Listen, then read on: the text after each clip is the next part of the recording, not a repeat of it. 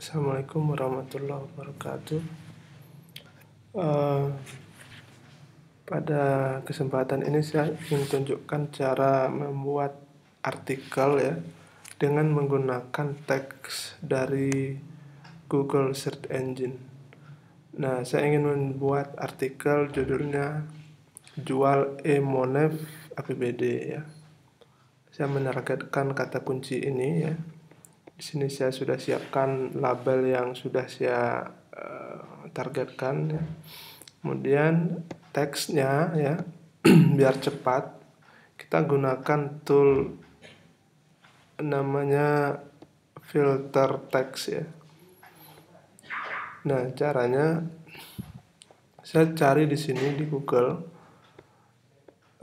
jual e-monef APBD. Kemudian teksnya saya copy,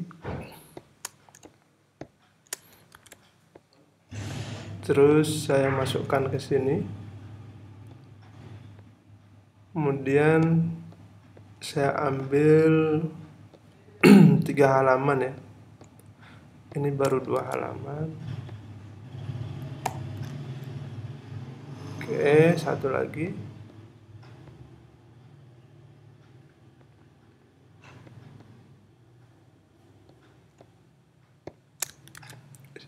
Saya tinggal copy paste ke sini. Oke, sudah. Kemudian teks yang acak-acakan ini akan dirapikan oleh program ini ya. Klik go. Nah, ini hasilnya. Ya. Hasilnya seperti ini. Saya tinggal copy paste saja ke blog saya seperti ini. Ya. Ini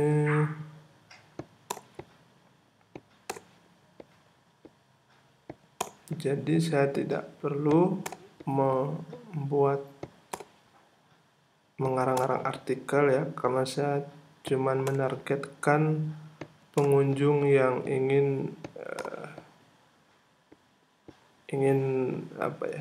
membeli produk saya. Nah, jadi di sini saya akan ambil link ya. Copy link address. Kemudian saya buat di sini.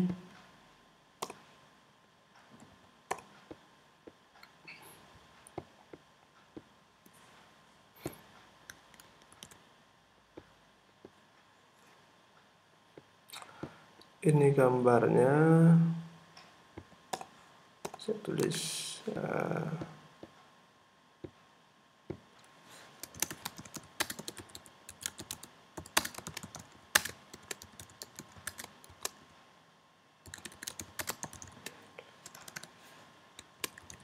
Oke, ini saya buat link ya. Linknya langsung ke situs saya.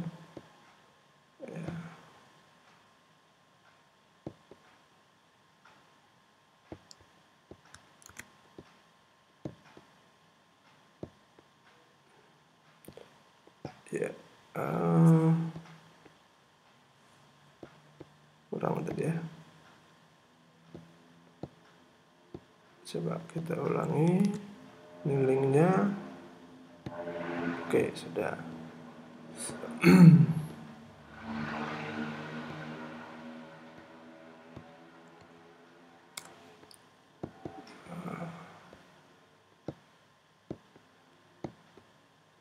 Baik, ini tinggal saya copy paste saja ke sini.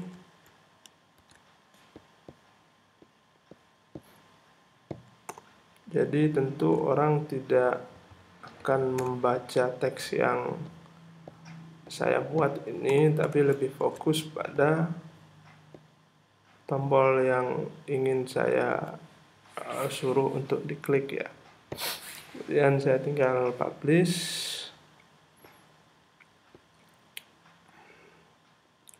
Bagikan. Oke, kita lihat hasilnya ini hasilnya ya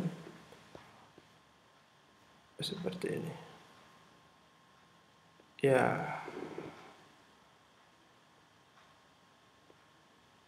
Jadi ini diklik langsung masuk ke situs saya. Nah, ini pernah saya coba di blog saya yang satunya, tapi ini sudah agak lama ya. Nah, ini pengunjungnya lumayan banyak. Saya juga kaget. Padahal ini awalnya cuma satu post gitu. Saya iseng saja membuat post. Mana post? Post pertama saya itu pengunjungnya sampai.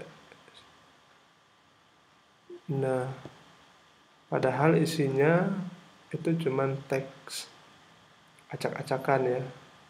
Tapi nah seperti ini. Tapi yang teks seperti ini saya pernah coba itu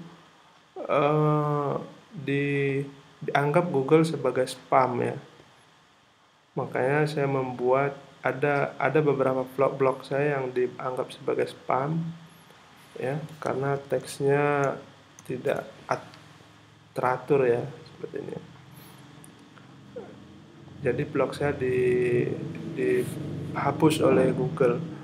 Nah, makanya saya buat aplikasi ini ya, sederhana ini untuk membuat teks seolah teks tersebut bukan acak-acakan ya.